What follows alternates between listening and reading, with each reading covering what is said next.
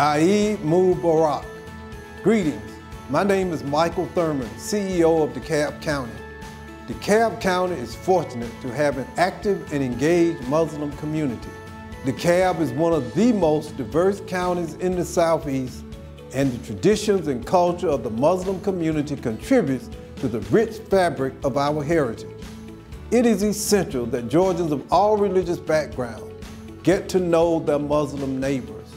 The religious holiday, ul-Adha, is a time when Muslim families and communities celebrate their faith in a profound and peaceful way.